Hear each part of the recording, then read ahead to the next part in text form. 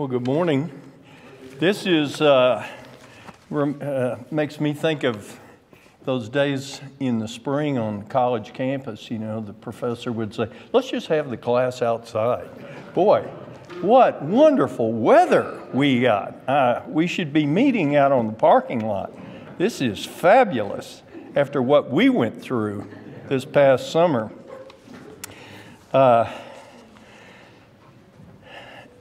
I got a text this morning from Seth Thatcher. Notice he's not here. I'm wearing my cowboy tie, and Seth, who always puts everybody in their proper place, texted me and said that he won't be here. He's going to the Cowboy game. And I said, now let me get this straight. Mike Black or the Cowboys? The Cowboys or Mike Black? And I keep losing that every time over the years. But one day maybe I'll win. But Seth is, as I told him, Seth, I appreciate you so much. I don't come anymore for the exposition. I come to hear you make the announcements. We are in 1 Samuel chapter 16, beginning in verse 2. And Samuel said, "How can I go? When Saul hears, he will kill me." And the Lord said, "Take a heifer and say, 'To sacrifice to the Lord I have come.'" I want you to look at this verse 3. Be real sensitive in your reading in Bible study. I want you to look at the yous and the I's. Just be sensitive in what's the repetition as it goes on. "And you shall invite Jesse to the feast, for I myself will let you know what you should do, and you shall anoint for me the one I tell you." Just read it with sensitivity, and you see what's going on. And Samuel did what the Lord told him and came to Bethlehem, and the elders of the city came trembling to meet him and said, "Are you coming in peace?" And he said, "In peace, to sacrifice to the Lord I have come. Consecrate yourself and come with me to the feast." And he consecrated Jesse and his sons and invited them to the feast. Now, here is our second key word in the passage, verses 6 and 7. Pay attention to the repetition of the word. Robert Alter, who is not a Christian, is a Jewish scholar. He has written a magnificent piece of work in the Old Testament. And he says, don't get carried away with your English translation. Watch what the Lord is doing, and so I am going to translate it as he would recommend. And you can see the force. "And they came and saw." That's our first key word. Saw, from the verb to see. Elib, and thought, "Surely the one before the Lord is his anointed." And the Lord said to Samuel, "Do not see his appearance or his height, for I have," there's our first key word we saw last time, "rejected him. For my way of seeing is not like man's way of seeing." For, that's to explain, man sees by the eyes, but the Lord sees by the heart. 1, 2, 3, 4, 5, 6. 6 times that verb is used before us in those last 2 verses. This is lesson 3, the rise of David, a king without a kingdom. Last time in our lesson, you can recall, if you were here, we raced across the pages of Holy Scripture from 1535 all the way to 16:1. And if you missed last time, you can see by looking, you really missed nothing. We focused in our last lesson on the spiritual landscape of the times. The people previous to when our study began asked Samuel for a king. And boy, did they get one. Wow. The request for a king triggered our first key word in the story, and we looked at that word, rejection. 1 Samuel chapter 8 and verse 7, the Lord said to his prophet, "The people have not rejected you, but rather have rejected me." And that's exactly what Samuel took to the people. 1 Samuel 10:19, "Today you have rejected your God."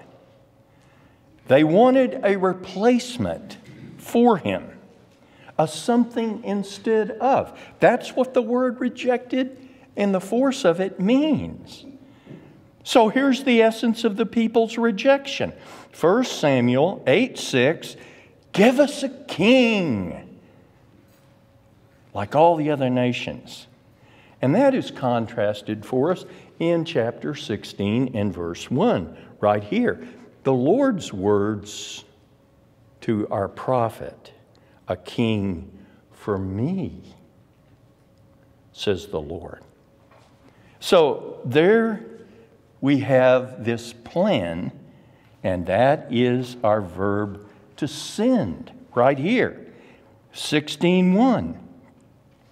Now, this is not a new plan. This is not a, if that doesn't work, then we'll do this. No, this is the Lord we're talking about here.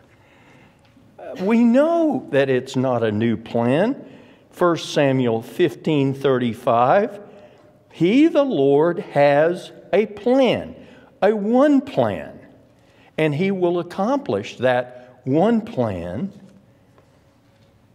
because He is effective to doing His will on both the earth and in heaven. So what is Saul? How do we explain Saul? Well, we explain him by that anthropomorphism in 1535, the word regretted, applying a human term to an eternal God.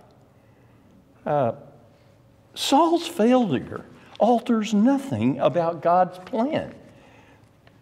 Saul is a demonstration of the people's heart. And that's what the Lord wanted to show them. Now, our lesson for today, the second key word in the text, the verb to see. My goal, my aim today is that you won't leave this class without being able to see as the Lord sees. That's the goal. Beginning in verse 2. And Samuel said, "How can I go when Saul hears he'll kill me?" The context is the bold calling of the plan that God is putting him through. And Samuel here and the elders of Bethlehem, they reverberated through this plan with fear. They didn't know what was up, but fear was certainly caused by the prophet showing up at Bethlehem. And we understand Saul's known for his instability, his outbursts of anger. Proverbs 19:12. You remember Proverbs, don't you? 19:12, the temper of a king is like the roar of a lion. I have no problem with the prophet's fear. It's real easy in the confines of the adult Sunday school class at Believers Chapel, Dallas, Texas, to denounce this great man as being weak-kneed, lacking faith. That's because this is a comfortable place, but we don't live here. We meet here, we live out there. And out there is a scary place. And the path of providence has lots of twists and turns and dark places and a lot of loss and suffering. And so, no, I don't have a problem whatsoever with this man's fear. He accommodates his fear. Take a heifer and say, I have come to sacrifice to the Lord, which is a half-truth. And I have no problem with a half-truth. Look, he's not under any obligation to tell anybody anything except what the Lord had told him. Now, that's very meaningful to me. I had a Hebrew professor, and if I heard him say one time, I heard him say 20 times, that based upon the number of applications, your seat occupies 11 applications to this education. Ergo, you better be in Christian ministry and service when you leave this institution. Well, what did I do? I went to work for Dallas Power and Light Company.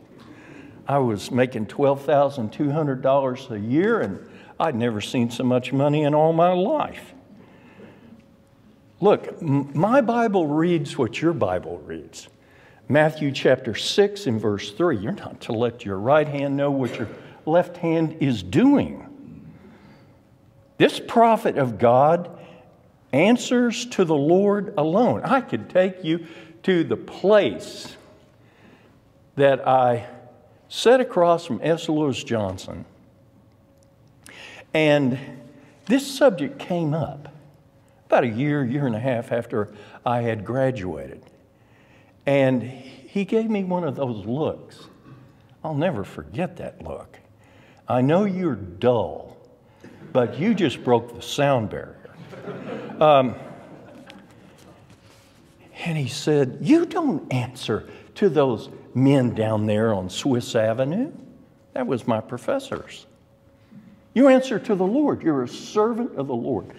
You know what we do here under the elders of Believers Chapel?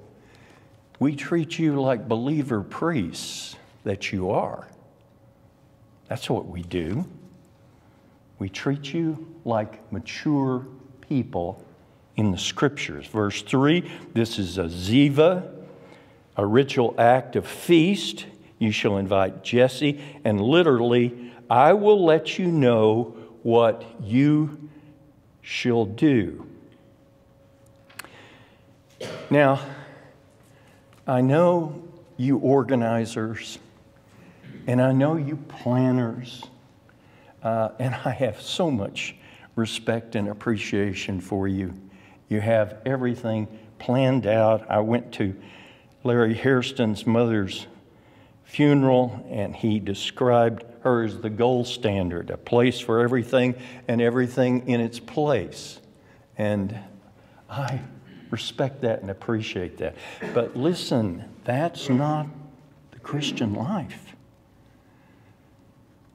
The Lord takes us all kinds of places, up and around. You think a roller coaster or something. We all know, we've walked with the Lord long enough. You can't plan for what's happening to you. And look what He has done to show you all the twists and turns that He has been there all along the way for you.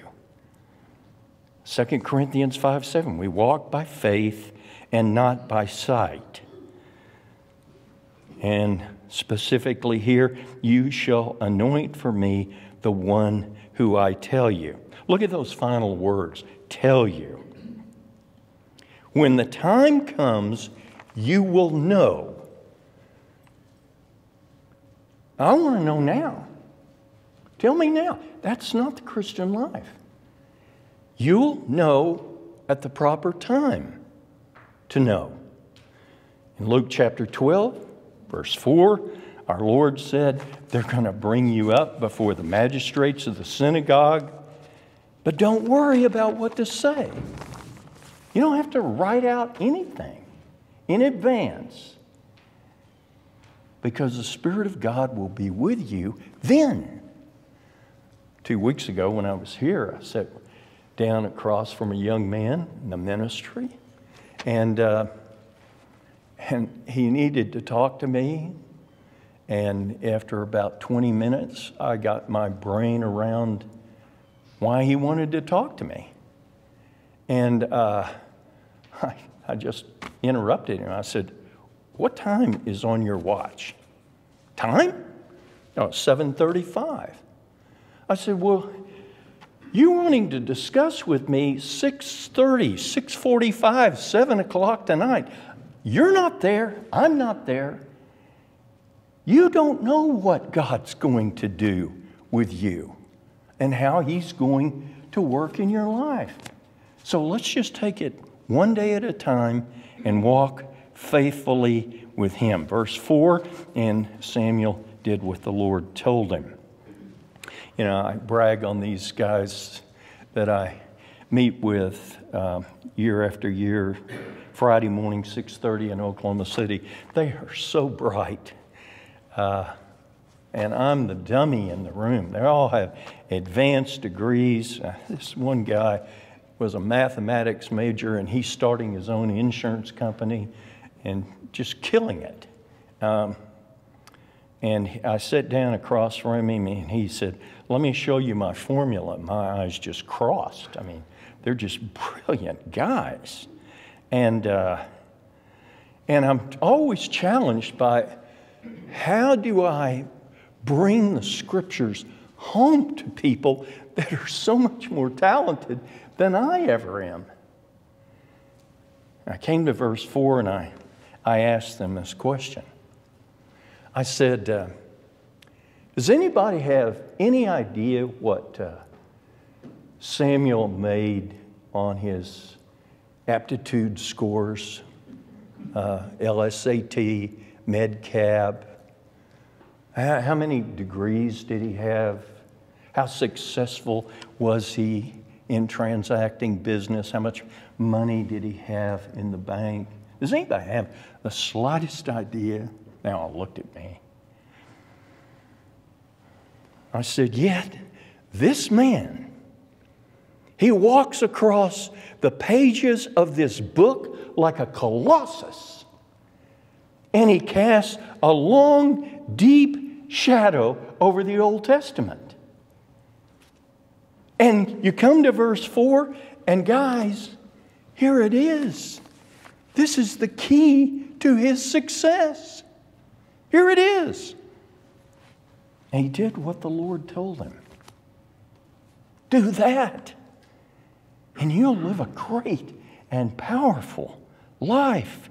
1 Corinthians 4:2, what is required of you and me is to be a servant. A servant. So the prophet arrives, verse 5, and he puts the elders at ease. Notice the word peace is repeated twice. He consecrates Jesse and his sons and invites them to the feast. Consecration probably is a reference to Exodus 19:10, where Israel in the wilderness consecrated themselves by washing their clothes. So here we are now, to the heart of our lesson, verses 6 and 7, to see. To see. We say, what do you see? we say, what does he or her see in them? My wife and I occasionally will watch one of those twisted, turning mysteries, murders, solve the murder. And 30, 40 minutes into this show, she goes, "Oh!" And I grab the changer and stop the show. "Oh, what? Oh, what? Don't you see?" No, I don't see. I don't see. And it irritates me. She's too smart for me. John 4:35, our Lord said, "Open your eyes and see the fields. They're ripe for harvest." I'm just looking out there and seeing the field.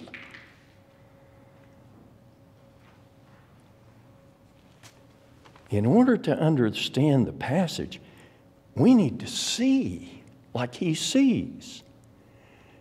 John the Baptist was the forerunner to our Lord, the King, and he's the announcer for the King. And he's over here in prison, Herod's prison. And he asked the logical question: if you're the king, bringing the kingdom, why am I in here?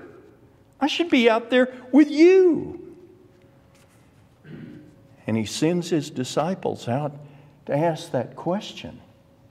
And our Lord answers, and then he turns to the people and he says, "What did you come out to see when you heard John preaching at the Jordan?"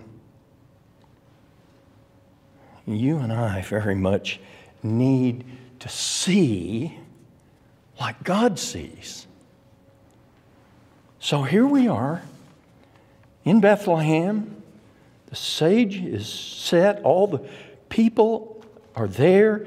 Their clothes are washed. The Ziva is going on. And Samuel sees Jesse come with these boys. And he thought, isn't the Lord great? Isn't he wonderful? Look at these good-looking group of men that surround him. Broad shoulders, smartest whips. Here's Eliab. And that's our first word, rejected. Something instead of. The Word of God breaks into his thoughts. Do not see. Height, stature. Why, he's got a John Wayne jaw. My, this guy is unbelievable. Verse 7. And God gives us his instruction. And here it is. See that 4? That is going to explain to us how to see. My way of seeing is not man's way of seeing. God goes right through that flesh and that bone, and he looks right into the depths of the heart. And in doing that, what does God see? Now, this is one of those passages in Scripture where exegeting the text, going through the words, scrubbing them down, really does no good. And the context doesn't help us either, because we're still bewildered by this issue of seeing. So how are we going to interpret this text? We have to We have to bring our theology to bear like a giant lamp over this text to help us in order to understand what God is saying. So let's do it this way. Let's ask this question. When God looked down among the sons of Jesse, what did he not see? Not see. Well, what he did not see is looking at David and saying, wow, there's a godly man. There's a righteous man in Israel, right there. I see him. And we know that didn't happen because godly men don't exist unless God makes you godly. There's no one righteous. No, not one. No one is good unless God makes them good. God must work in the heart first in order for righteousness to be obtained. Oh, that's right. Yeah, that's what Paul tells us in the New Testament. No, it's what Moses told you in the Old Testament. Deuteronomy 7:7. It was not because you were more numerous than the other people that the Lord set his love on you and choice of you, for you were the fewest. In other words, you weren't the logical choice. The Romans were better than you. The Greeks were better than you. And that's why Paul picks it up in 1 Corinthians 1:27 and says that God chose the foolish things of the world to confound the wise. He chose the weak things of the world to shame the strong. God, Paul says, takes the weak. God, Paul says, takes the insignificant. And what does he do? He makes them powerful. That's how he shames them. He makes them powerful.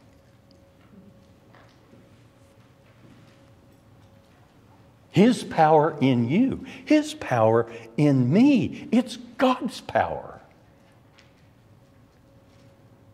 So when I am with you, you encourage me. You bless me. You build me up. And you know what's going on as you exude that to me?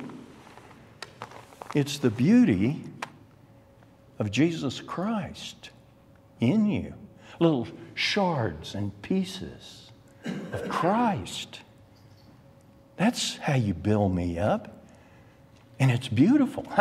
No, not Vogue beautiful. No, Christ. Christ is the most attractive person. I had a friend that's now standing in the presence of the Lord. And he said, you take a room about this size. It wouldn't make any difference if it were Union Hall or it was a black tie event. And you bring Jesus Christ in, and it will not be long before he'll be the only voice talking in the room. Why? Because he's captivating and he is incredibly beautiful. That's attractive. The beauty that the world cannot possibly imitate. And that is the power of Christ in you. The apostle says in Ephesians 2:10, we're his workmanship created in Christ. His fingerprints are all over you. That's what He is doing in you, through you. Had setbacks? Had diversions? Had dark places? Look how He's treated you. What's He doing? Destroying you? No. He's making you. And you are better for it. And we are the beneficiaries of knowing you. So, you show me a picture of your father. You show me a picture of your grandfather. And I say, oh, yeah, I see the family resemblance, of course. Yeah. And that's what you do. The resemblance of Christ in you. That's what He sees. But from a chronological standpoint, we've got to interpret the passage. And so let's do that right here. In space and time, somewhere, someplace along the way, this little shepherd boy believed. He understood the revelation that he was given, and he believed. And he trusted the living God in that moment. Now, we know that because later on, the prophet speaks to him regarding the Davidic covenant, and he gives him kind of an overall thumbnail sketch of his history. And here is the way it is described.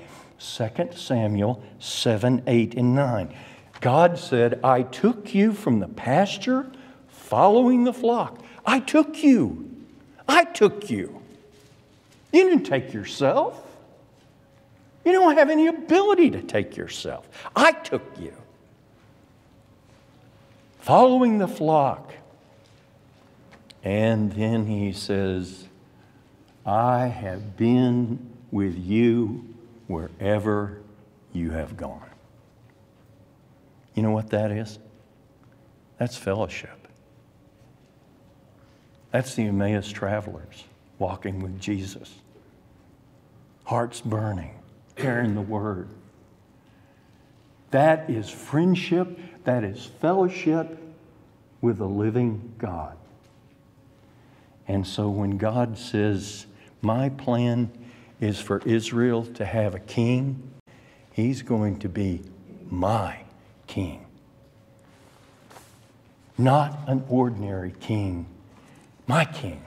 A king with a relationship with me. So let's take the last few minutes and focus upon seeing.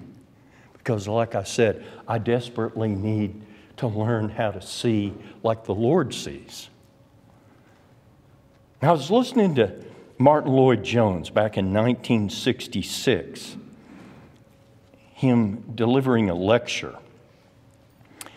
And I'm going to incorporate his thoughts now into our text. He is asking, essentially, how do you differentiate the things of man and the things of God? And so, here's what he said. He said, you know it's the work of man if you can explain it. I see the work of man.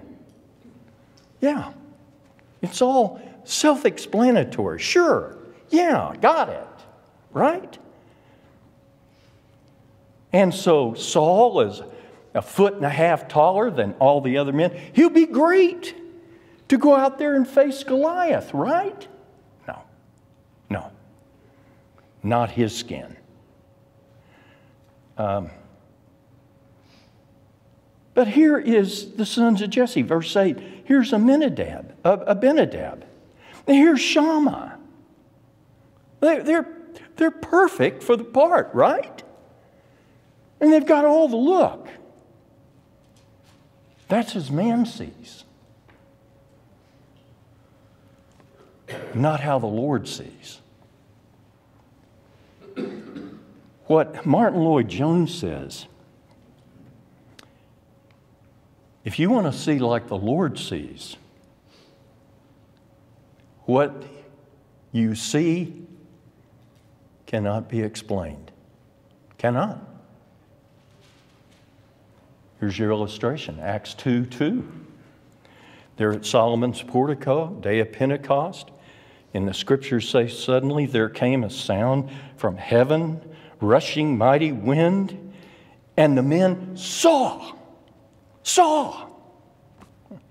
what appeared to be tongues of fire resting on the disciples' heads.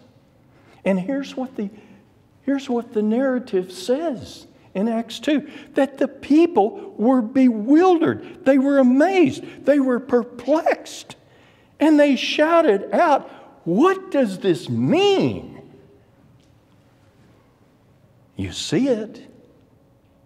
If you can explain it, it's of men. But if you can't explain it, it's the Lord. Explain Saul of Tarsus. He's down the Damascus road. He's going to incarcerate. He's going to kill those Christians. He's going to deal with this once and for all. What happened? What happened? You know, when I came to Christ in 1972, I lost every friend I had. All my companions deserted me. Why? Because I was different. I was different. You see it and can explain it, then it's of man. You see it and can't explain it, it's of God. Here's the second thing that will help you. Man is passive, not active. God is active. Man is passive. The Apostle Paul was a brilliant man. God gave him one of these giant brains. And he had a great education to go along with that giant brain. And that's the New Testament, what we are learning.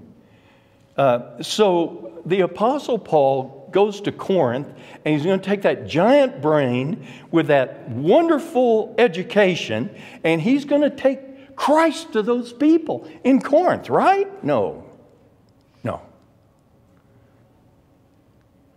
1 Corinthians chapter 2 and verse 1, when I came to you, brothers and sisters, I did not come as someone superior in speaking wisdom and proclaiming to you the testimony of God.